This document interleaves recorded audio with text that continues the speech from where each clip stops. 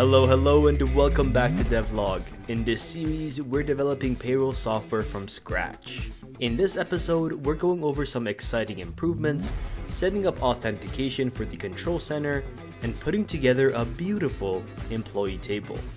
Before we get started on today's tickets, let me show you some exciting improvements. On the landing page, the control center status has updated from the design phase to the development phase. Thank goodness we made that change. Our millions of investors were getting so nervous. Scrolling down a bit, this devlog section is quite outdated, so I threw together some logic to always display the most recent episode. Not gonna lie, the code is pretty straightforward. I just hit the Google API endpoint with the devlog playlist ID, then I grabbed the last video in the playlist, which is the most recent one, and finally I returned the embed link. Not bad, pretty cool.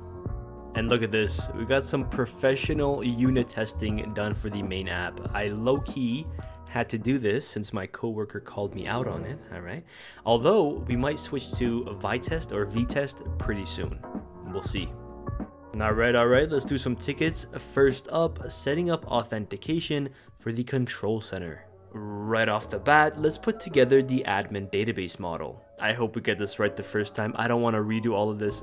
It'll be so over. Alright, so we can't let users log into an entire organization with their personal account, so we'll do authentication using this new model. Therefore, we'll need an ID, an email, and password. We'll also want to eventually implement different levels of admin privileges, so we'll have a role attribute. Next, we'll want to give organizations control over these admin accounts, so we'll have an active Boolean attribute they can use to toggle them on or off. Now for the relationships, we'll of course need an organization link, but I'm thinking a user relationship as well. For security purposes, there should be a specific user responsible for each admin account and anything that account does. We don't want random accounts just floating out there in the metaverse, you know, unattended. And that's it, I think we're done. Since we're sharing this schema with the employee-facing app, we should make an npm library which automatically uses the same schema for both repositories. However, I don't know how to do that, so that's something I'll have to research later. So for now, we're done. We'll want to eventually test this, so let's create an admin account that's connected to my organization and user. Next up, we'll need to update the auth route. For the admin app, we won't be supporting Google authentication until further notice, so let's scrap the provider altogether. We then need to modify our session logic to use the admin model instead of the user model. Okay, moment of truth. Let's log in and perfect. Very nice. Hold up, wait a minute, something ain't right. Reverse it and throw it back for a second. We need to change the company email column to just email because it's messing up some built-in Prisma functionality. Here is the final session logic. Don't DDoS me please. And we can see that this worked because the admin is automatically redirected to the connected user's locale. Isn't that wonderful? Come on now. Alright, very cool. Let's push these changes up and move on to the next ticket.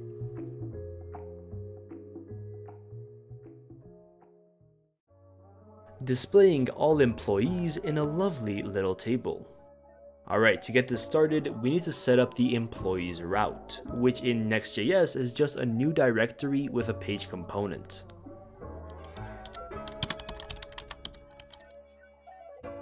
Navigating to /employees, we can see our page showing up. Coolio. I threw together another sidebar nav element for this route with an icon from Flowbyte. Beautiful, looks pretty good, and works as expected. Now for this ticket, we have to make an engineering decision. A good programmer would build a general table component that could be reused in various parts of the app, benefiting us in the long run. A fantastic programmer would rack up tech debt, throw a ticket into the backlog, and make a single-use table today.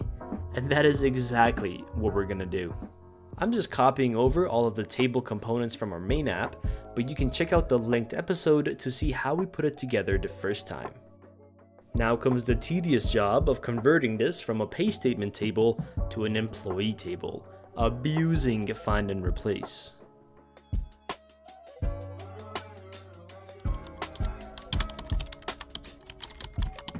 We'll need to grab all of the organization's employees, and we can do that using a Prisma query directly in our server component.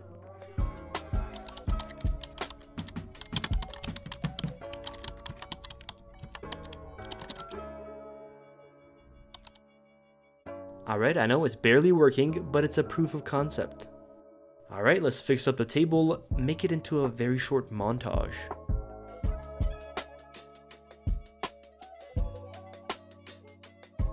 And here's the final code. Our server component is pretty clean and straightforward.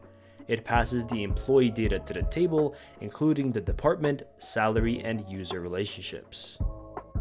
The table itself is basically exactly like the pay statements table we built together, just using the employee data instead, with columns for name, email, occupation, department, pay group, and salary. I've also set up an employee modal, which is empty for now. I have updated the filter button to now filter departments instead of pay statement types. And of course, we map each employee to an employee entry component. And here's the final result. It looks wonderful and fits well with the layout we've set up. And of course, we can sort on all of the columns. We can filter by departments. And look at this, we can search by name. Very cool.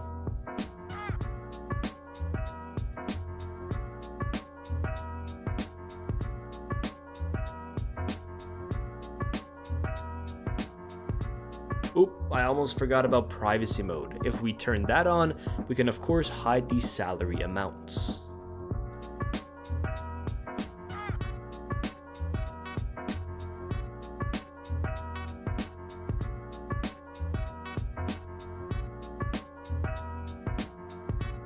Holy, this is a huge commit. I gotta remember to commit more often, but we are done.